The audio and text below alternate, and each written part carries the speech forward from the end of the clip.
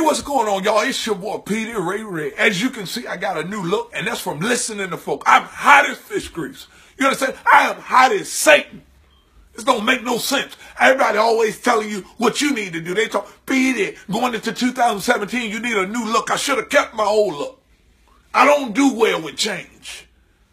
I found somebody on Craigslist. I told him, I said, I want a cutting style. And this is what she came up with. I don't like it. Look at it.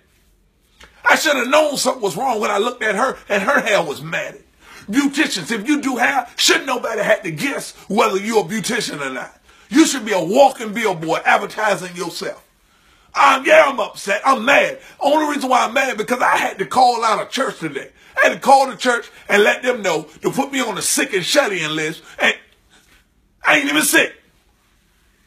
It got me looking like a reporter, reporting live. This is crazy. I can't go out the house looking like this. Got me looking like I got a 27-piece quick weave. Look at it. Don't look like a hard rap.